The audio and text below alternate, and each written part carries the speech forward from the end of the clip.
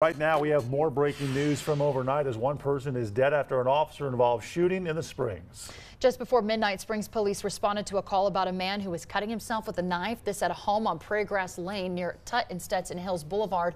When officers arrived, they found the suspect inside. Police say the suspect was aggressively approaching them with a knife, which led to one of the officers shooting their firearm at least once. So they did provide medical aid, and the suspect was taken to a nearby hospital facility, a medical facility where he was pronounced dead. Now, as per state law, the El Paso County Sheriff's Office will assume this investigation.